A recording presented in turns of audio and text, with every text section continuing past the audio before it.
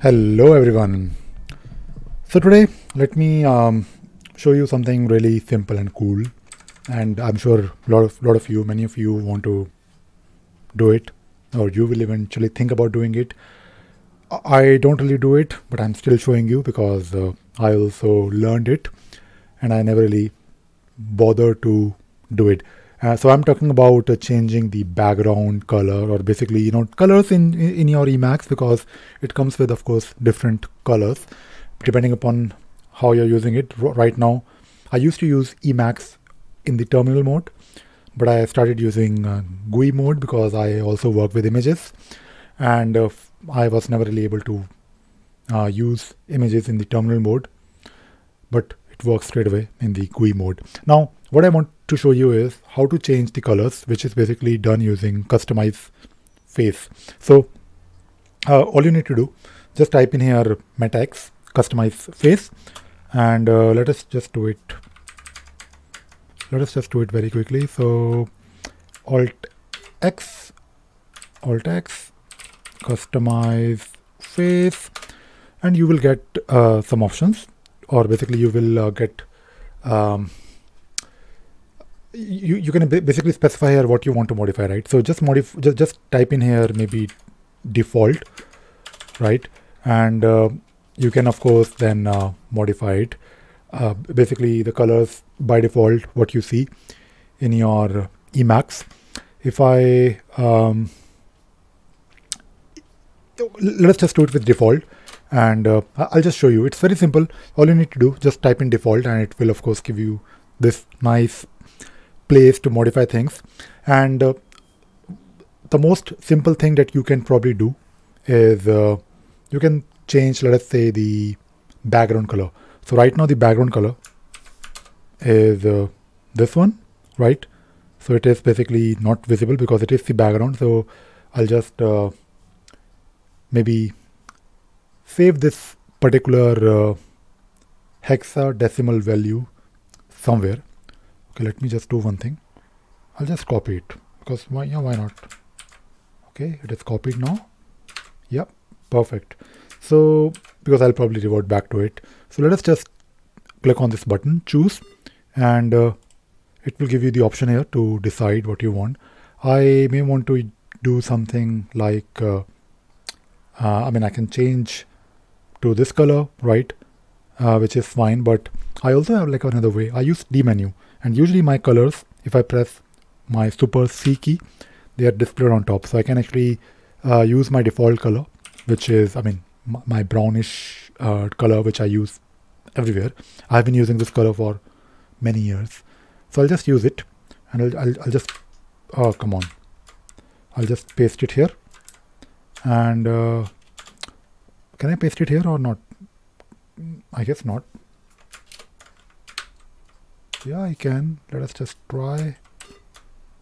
No, not really. It didn't work. Anyways, I'll just type in, because I can definitely paste.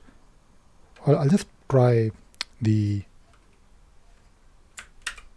No, even the control Y is not working. Anyways, I'll fix it. So hash 330000. This is my color, and I'll just apply, and okay, let us do apply. Perfect, right? You can also apply and save. It will basically save it to a file, and it will basically make sure that this color is there forever. So this is definitely really useful, right? I am feeling slightly uncomfortable because I don't use this color in the background, but in case you want to do it, I'm sure you have learned something, right? So yeah, this is it. It's not really that bad, to be honest. For example, if I look at the code block, let us look at the code block. Okay, yeah, not bad. Java, or maybe shell here. Okay, I'll think about it. I just need to consume this, and maybe figure out whether I should keep it or not. But it's very simple. Customize customize, no, not with S, with Z, customize face, right? Default, and yeah, you can change it here. But this is cool, right? And I quite like the idea here. If you click on the choose, you have so many colors that you can select. Wonderful, right? Great. But I use the menu, so there are like 548 colors here. Yeah, really cool. And I basically do the same thing using, for example, if I'm doing a generation of my, let us say, thumbnail, I select the color here. For example, let us say I'm making a video for Emacs. I can paste it here straight away, right? So this is something that I have been using. I made a video. D menu is awesome. So basically using these things like D menu, I'm basically talking about D menu, but what I'm trying to say is that it will make you super efficient because you're using the computer the way you want for your needs. But of course, today we learned how to change the background of your Emacs. I made one video where I showed how to change the background of your code block, which is something that you can do by modifying. Of course, everything is in your init file, Emacs init file, but this is also interesting, right? And I quite like this idea of